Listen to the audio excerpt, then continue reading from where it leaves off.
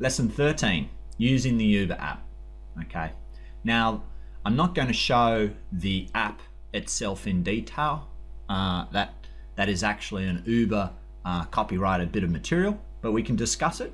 Okay, now the home app itself has navigation and allows you to turn it on and off to accept trips.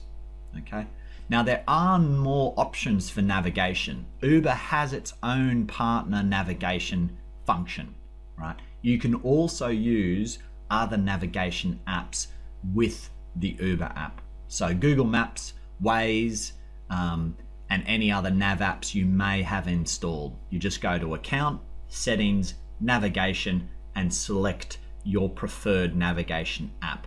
Now, just be aware that when you accept a trip and it opens up your third-party app, not your Uber navigation, because that happens automatically if you select that option.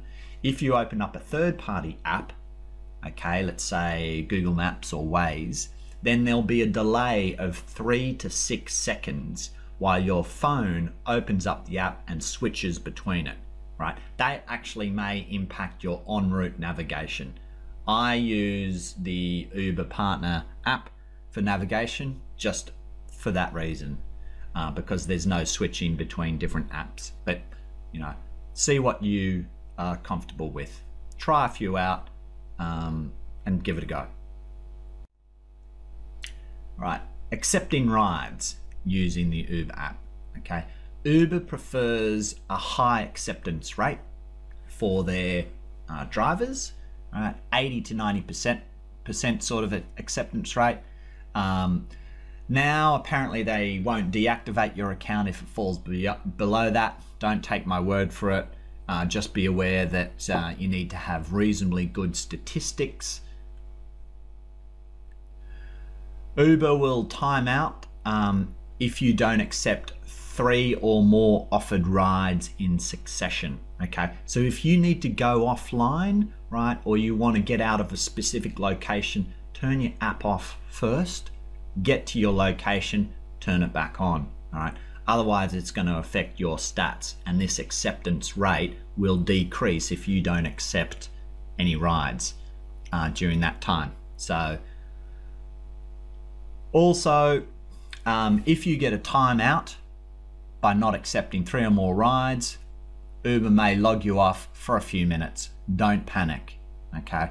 Just take it as a break. Stretch your legs, jump out of the car, get to a better location, have a drink somewhere, buy a burger, you know, use the time.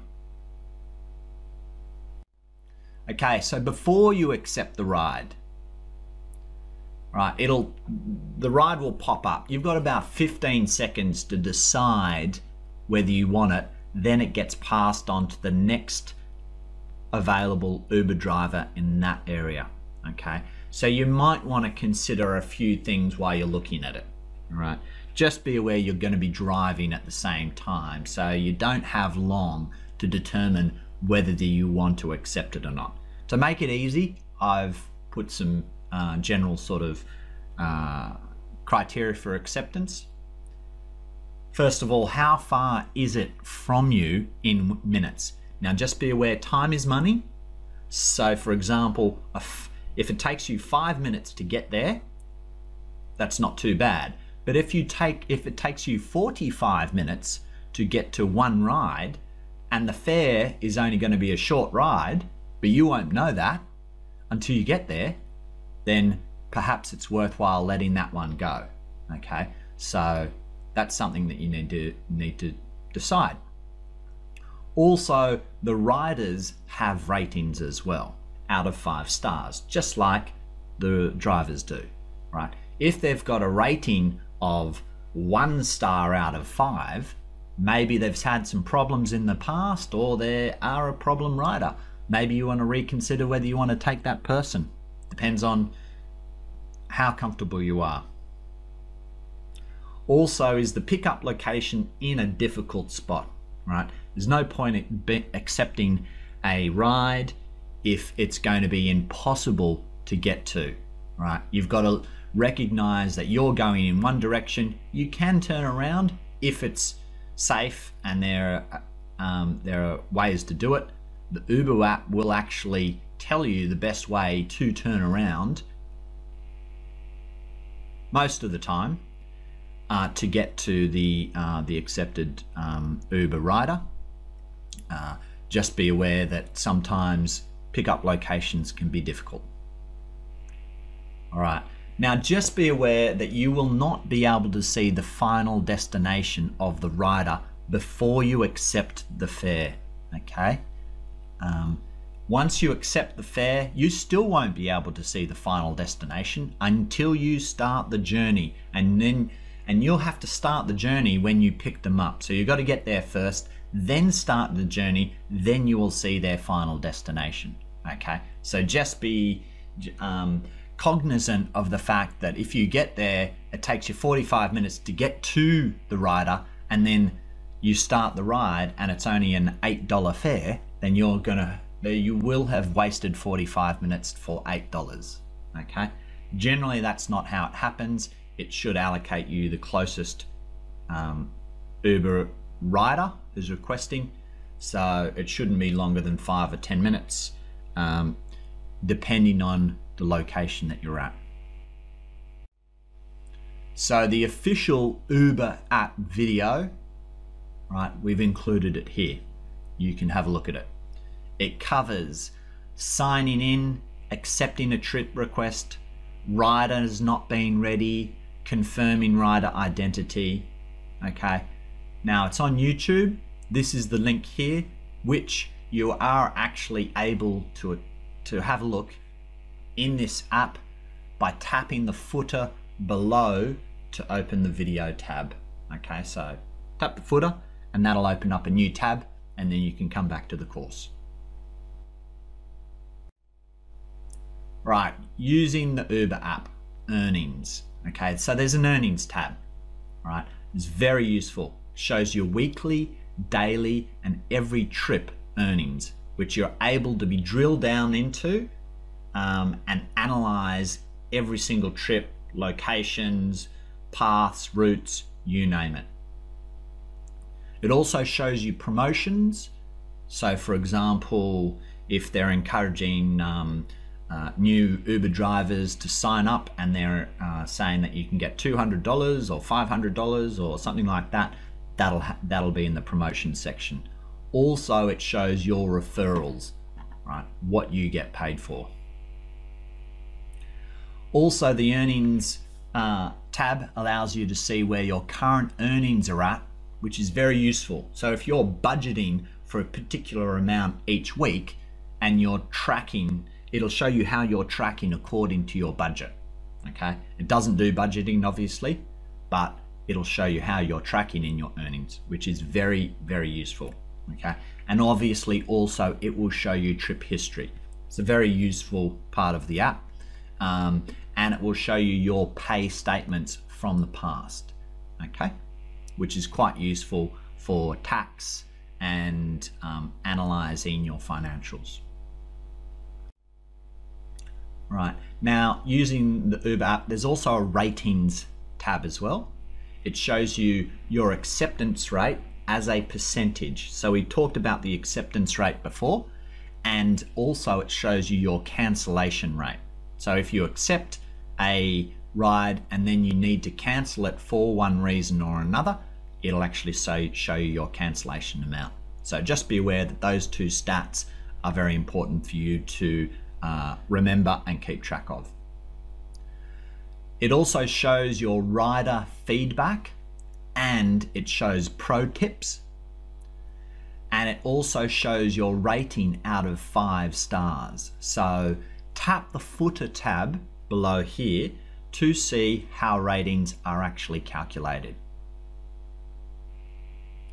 Now, the rating system is a form of social contract that ensures riders and drivers have a mutual measure of self-respect, okay? It makes them behave, essentially, unlike taxis, right? So I've called this a social contract, right?